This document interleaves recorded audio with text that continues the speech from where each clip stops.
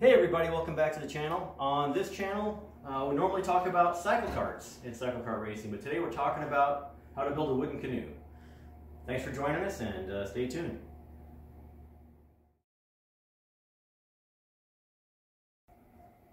So this past October, my son decided that we should buy a canoe. We went looking for a canoe and had a hard time finding one that wasn't beaten up or destroyed or bleached by the sun. And we found a set of plans on the internet and some videos to go with it.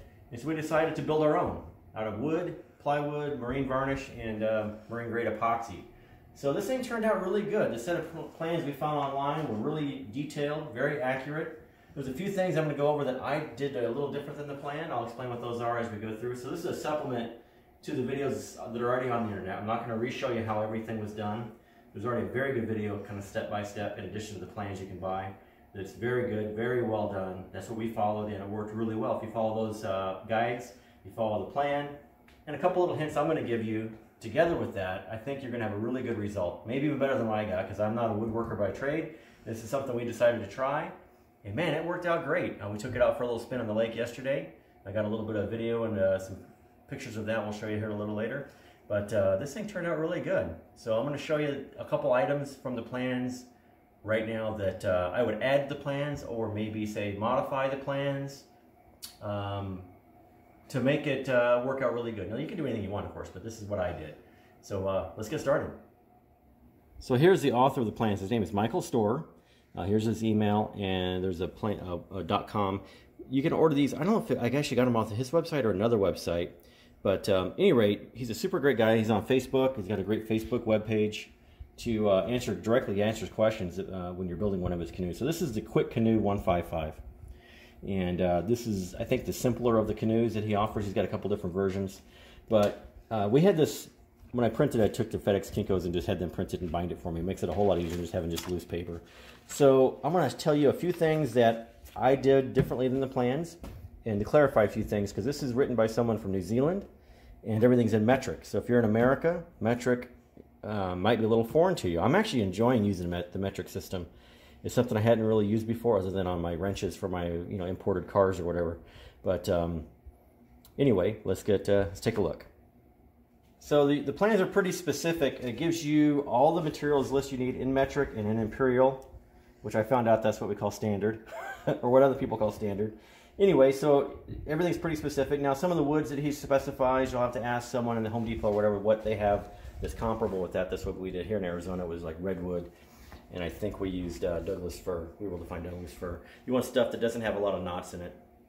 The second thing I'll add to what he put on here, and I wrote this all down, I used the West system, epoxy system, and I just used all their products. But there's one item he doesn't really mention. He mentions the fortifying gluing powder. Doesn't tell you what to use because there's many, many different systems. But there's one other that you'll need, which is the filleting blend. And in the video you watch, they might call it wood fibers or wood fiber dust. Basically, that's what this is. If you open the can up, it's just wood powder. You add that to your epoxy, and that's what creates the fillet joints, and to fill voids and also to glue things together. This is the colloidal silica is used for gluing. It creates like a honey thickness in your mixture epoxy, then you add these items to it to make them thicker. And this is used for gluing things, and this is used for the fillet joints. And a fillet joint is this joint that's in the inside. It creates like a thick bead of caulk. It's very hard, and once you epoxy over, it gets shiny and smooth. You can see it. Mine are probably bigger than they needed to be. Anyway, so that joint right there is a common boat building practice apparently on inside joints. And I used it in a few other spots, but that was the primary use for it. The second thing is fiberglass tape. Now, I had a hard time finding 2-ounce fiberglass tape, so we ended up buying a large roll of 2-ounce, and I cut it into strips. So that worked okay. But it's really messy stuff. In fact, let me show it to you. Okay, so this is a 2-ounce fiberglass mesh. You see this material? It's almost see-through. You could use something thicker, and when you cut it, this stuff gets really fibrous-y and falls apart really easy. So if you can find it in a 2-inch roll that's bound on the edges, it'd be a whole lot easier. This I really fought. It was just a mess. Something a little heavier might be better, but he recommends a 2-ounce because it doesn't build up a big giant seam on the outside. So that's the purpose of that. And getting it in, again, a 2-inch strip would make it a lot easier. But I just couldn't find it in the market anywhere in America. I had to buy this online from a Fiberglass support. I'll try to find my records, and I'll try to put links to the different places where I bought stuff in the description, or in the thing on there on the YouTube pages. The other thing, he says solvents to get epoxy off your hands don't work. Vinegar works. Actually, that's true. Vinegar works great. You get a little bit of epoxy on your hands or your skin, the vinegar takes it right off. It's kind of amazing. I'm not sure exactly why it does it, but it seems to work great. So while we're talking about the epoxy West system, so I got the larger container because I was going to coat the entire boat. You don't have to coat the entire boat, so you can use the smaller containers or smaller amounts. So I got the big can, we'll get the pump system, and I use what they're calling this special clear hardener, and this is a very slow speed hardener. They do have a slow one, they have a fast one and a slow one, and then this one's super slow. And I use this because I'm in Phoenix, Arizona, and I started this in October. It was still 100 degrees outside, and the guys at West System recommended it. I think probably I should have used the standard slow because I had a lot of problems with dripping, the epoxy kind of creating drips, and I had to work a lot to sand off the drips, and it was probably better if I not done that. And actually I'll discuss what I should have done when I get to that part of the book. So you got your filleting blend and your colloidal silica. Order that all at one time. Here in Phoenix, we've got a local supplier called West Marine. They do stock these items. They're not the same company, it's just called West Marine, but they stock this system. So that's one of the other reasons I chose this system, was because if I needed more, I could go get it locally. It was a little cheaper online. And then this is the paint that I used. This is something I didn't search out. I wanted to paint it red, and I looked at a lot of different reds, but I ended up having this gallon for a project that I didn't use, so we ended up reusing that, repurposing it. And then the inside is varnish with this captain's varnish. Again, I got that at West Marine here in Phoenix. And this one little can, there's probably this much left in it after varnishing the entire interior. So that little cord where this is plenty. Let's move on to the next thing. On the epoxy pumps, I forgot to mention something. These pumps are really, really good. They're 20 bucks. They're worth it. You don't have to measure anything. You get one pump here, and one pump of this one gives you the accurate ratio. So if you go with the West system, that pump system really makes it easy to measure your materials. So that's it on the epoxies. Okay, let's talk about scarf joints. I didn't know what a scarf joint was when I got started on this. Basically, you're taking your 3/4 inch pieces of wood and you're making an 8-foot piece into a 16-foot long piece, so you're going to put them together. So in the plans, it's pretty specific, and they want you to use this planer to plane the pieces down to a 1 to 6 slope. So I'm not sure exactly how that all works out, but it's like 6 inches of slope in your 3/4 inch piece. So it's a pretty long slope. And then you're going to take a piece of angle iron like this, or any kind of straight metal, cover it in plastic like packing tape, and then clamp them down once you put your epoxy with your colloidal silica on it, this material, and clamp them in there. And it's really hard to see, and this is the picture that's on the plans, but that's the angle. Then you put your glue on it, and then you put them together and clamp them together. Anyway, there's a better video on the internet. I'm not going to show exactly what it was, but one thing to keep in mind, and it wasn't clear in the plans, it says you need a 16-foot long piece. So you're taking 2 8-foot long pieces, but once you take 6 inches off each end and you scarf them together and glue them, now it becomes like 15 feet long. So it ends up being a little short for your outwheel. So you're actually going to need to add like 6 or 8 inches onto that one of those 2 pieces. So you're going to make those scarf joints. I'll show you on the boat. Did you see the line right here? This is where the scarf joint is at. There's one here, there's one here. So the inside one, 2 8-foot pieces, is perfect. It fits in. You trim the edges a little bit to fit it in there. The outside one comes up a little bit short. So on one end, you're going to have a 3rd scarf joint. Unless you get 10-foot long or 9-foot long material, then you wouldn't have that problem. But the stuff I had that I got at Lowe's was 8 feet long, so I was ready to put it on. I started clamping it down as a trial run. I found out we were about 5 or 6 inches short. So we had to stop, make more cuts, and glue them up again. So I will tell you, this is a lot easier to cut on a table saw than it is with the planer. The videos and Mr. Storer's plans show you using a hand plane, which of course is a lot of work. So on a table saw, if you can get the angle right, and my neighbor has a table saw, thank God, we're able to get those cuts right. So that worked out really well. So just a word of advice, you'll need longer than two 8-foot pieces for the outside, or the outwhale, or gunwale, whatever you're going to call this outside piece. So I'm showing you some video of the inside of the boat here, and this is all exposed. That's just epoxy with the varnish over it. And I had a really hard time because I epoxied it after the boat was assembled. In other words, the 3 panels, the sides and the bottom were attached, and I was epoxying this, and the epoxy would sag and run. So I'd have to sand it down and then do it again and sand it down. And anyway, it was a giant pain. So I found out on page 35 of the instructions, Mr. Store recommends pre-coating these panels before assembly. So that's something if I was doing this again, that's what I would do. I would pre-coat, epoxy coat all these big giant wood panels, plywood panels. You could do it after you've made your butt joints, or these panels here, to attach the panels together. Then you could epoxy the large long panel together.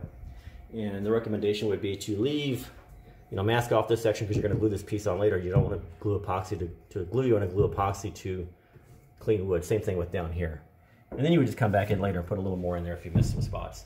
That would save a ton of sanding, a ton of work, because I really worked myself to death sanding off runs. It was really unpleasant. So that's something I would do again. So if you use the fast acting stuff, you may not have the running problem I did, but that was something I had a problem with.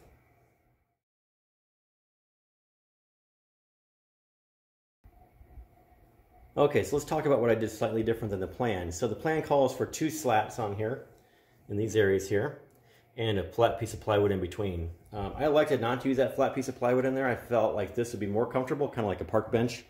In fact, these are thinner material. And I was a little worried that they would be delicate, but they're actually pretty strong. We used it, no problems at all. And the other thing we did, which was different, was I put a dry cell up here.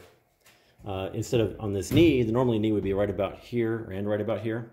I extended it a couple inches, added this panel, and then we cut this hole in here. And I got this marine grade hatch. I think it was like $14 from the same place that sells all the plans and stuff. So that just screws in. There's a silicone bead underneath it. You put your cell phone in there, your wallet, whatever. Whoops. I did that with one hand. When you're on the lake. Just in case you do get wet or tip it over or whatever, some stuff's going to stay dry. And it also provides a flotation spot because this is sealed up. And if you do swamp the boat or something, hopefully it won't sink because this is full of air. The other thing I did, and I'm hoping the lights over here don't blind the camera. I did the same thing over here, but there's no hole on this one. This one is below this knee. I also put a panel, and in here is full of EPS, expanded polystyrene. I work for a foam EPS manufacturer, and so we've got lots of scrap, and I know it can be good for that sort of thing. It's just a void filler, just in case you do poke a hole in there, it won't leak, or it won't fill with water rather. It might leak water, but it won't fill with water. So I think that's the only thing I deviated on from the plans. Maybe at the top here, next time I would, this plywood, when you router this down or you plane this down, gets little bitty voids. And you can't really see it on the camera, but maybe you're picking up some of that shiny. So there's little bits of spots there where little low spots. I think I would come back with some wood putty and fill those in and make it a little smoother. I did paint the bouts on the outside, and the reason I did that, and I've seen some guys, their marine grade plywood is beautiful on both sides. In fact, you see this is no little repairs or anything on this plywood. Is really beautiful. There's no knots or anything. The outside panel had a bunch of those little, oh, actually there's a couple right here. You see that little wafer looking thing? There are a couple on this side, but the other side had none. Or most of the panels had none. This one has a little bit right there. The light can see it right here. Anyway, the outside had a bunch of them, so I decided, instead of varnishing that, I would paint it. And so we just painted it red. I think it looks cool red. So tools. The plans give you a pretty comprehensive list of tools you might need. A few common tools you're going to need for sure: jigsaw, a skill saw, a drill, hammer, small nails, zip ties, and the 2 things I did not have, or actually 3 things I did not have that you will need. You'll need some sawhorses or something to hold the boat up when you're assembling it. You're going to need access to a table saw. You need a table saw because most material houses don't sell the wood in 3/4 by 3/4 sizes. You can get 3/4 inch by 4 inch or 3/4 inch by 6 inch pieces of Douglas fir, but they don't make it in 3/4 by 3/4. At least they don't sell it in the Home Depot and Lowe's here in Phoenix. In your area they might. If they do, then you're way ahead. Buy that 3/4 by 3/4 stuff and you're saving tons of time. But what we did was, my neighbor has this table saw, and so we just ripped it down to 3/4 inch thicknesses, and that worked out great. The second tool that I recommend, and I did not have, and luckily my neighbor did, he lent it to me, because I went and bought one of those little small planers to scrape down the wood and cut the edges and do all the things we need to do with the planer. He has something called a power planer, and that's an amazing little tool. It's designed really for adjusting doors and stuff, and it cuts off a tiny bit of material at a time with an electric motor, and it saves a ton of time. Once he found out I needed that, he lent it to me. It just went, wow, so much easier and faster. A big, massive time saver. So in addition to pre-coating your panels, get a power planer. I think I saw them online for 40 bucks, 50, 60, 70 bucks, depending on where you get them. Lowe's and Home Depot both sell them.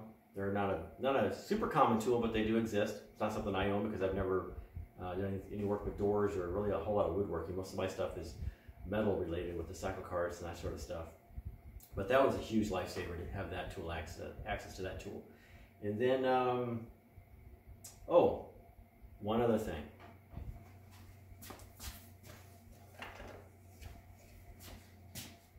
You will need a tape measure that is metric.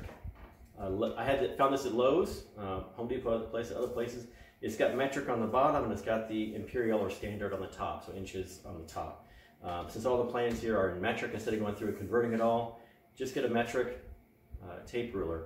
My wife had a small metal one that came in very handy for all the small dimensions, for the millimeters and things like that. And forgive me, I'm not familiar completely with the metric system.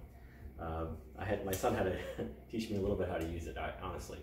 But that is the last tool that you definitely want to buy. They're $10 or $14, something like that. They're not a lot of money, but you're building a boat, so buy a couple tools that'll be helpful to you.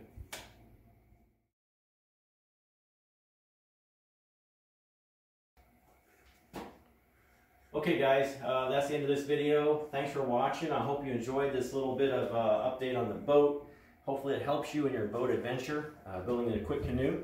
And thanks to Michael Storr and all the guys on the internet who've made some great videos and putting these together. It's really put together pretty well.